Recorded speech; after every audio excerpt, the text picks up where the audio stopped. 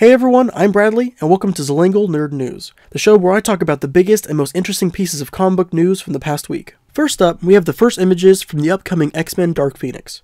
I'm not gonna lie, I sometimes forget this movie is coming out. I've been more focused on the other two X-Men films coming out next year, New Mutants and Deadpool 2. Which, as a quick side note, I didn't realize until I was gathering the news stories for this episode, that Deadpool 2 right now is actually being referred to as Untitled Deadpool Sequel. It's listed with that name on several websites. Like, that could actually be the title of the movie. Which, if any movie could get away with that, it would be Deadpool.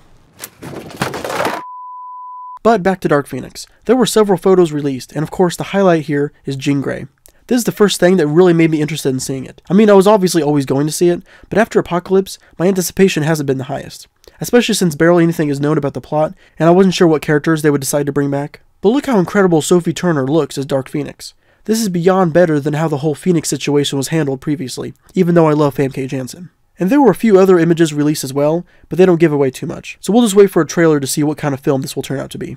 Speaking of X-Men, we also got a new poster for the next film in the X-Men franchise, New Mutants. It was said that this will be more of a horror movie than anything else, and the trailer we got a few weeks ago pretty much confirmed it. It's interesting how Fox is really expanding their horizons with this universe. At first, it was just the X-Men films, then a couple of Wolverines, and now we have X-Men, Logan, Deadpool, and now this. And we supposedly still have X-Men and Gambit movies on the docket, so Channing Tatum better start practicing his Cajun accent. You know what happens when I touch somebody. You want to end up in the hospital? Maybe it's worth it, no? Now this just dropped, so I actually had to go back and add this to the video while I was making it, but the first teaser trailer for Spider-Man Into the Spider-Verse was released. So if you want to see it, which I think you should, then go ahead and leave my video, check it out, and then come back. Link is in the description. I don't want to ruin it for you if you want to be surprised. Okay, 3, 2, 1, great. Either now you've seen the trailer or you don't care. This kind of came out of nowhere. I've known an animated Spider-Man movie was in development since around 2015, and it was announced to have Miles Morales Spider-Man, instead of the classic Peter Parker version. But I didn't think much of the project, it didn't sound like something I would rush out to see. But then this trailer drops, and the title is revealed to be Spider-Man Into the Spider-Verse. And I absolutely love it.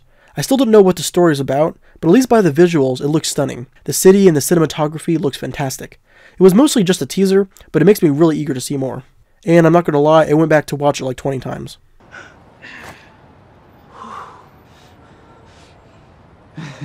Next up, Jack Dylan Grazer, recently seen in It, has been cast in the Shazam movie.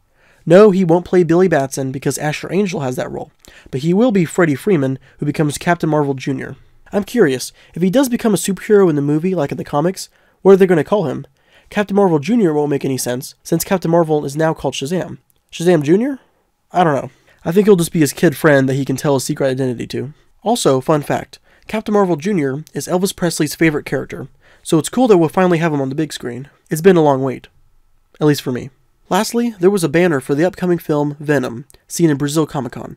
It doesn't show any official images, but there is some cool art promoting it. This isn't huge news, but it's technically the first thing we've seen of the production, so it really adds tangibility to the film that's been trying to be made since 2007.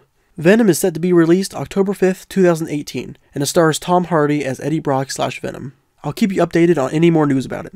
Well, that's it for the biggest and most interesting pieces of comic book news from the past week. If you enjoyed it and found it informative, please like and subscribe. It really helps me be able to keep making these. Thanks for watching, I really appreciate it. Nuff said, and Excelsior.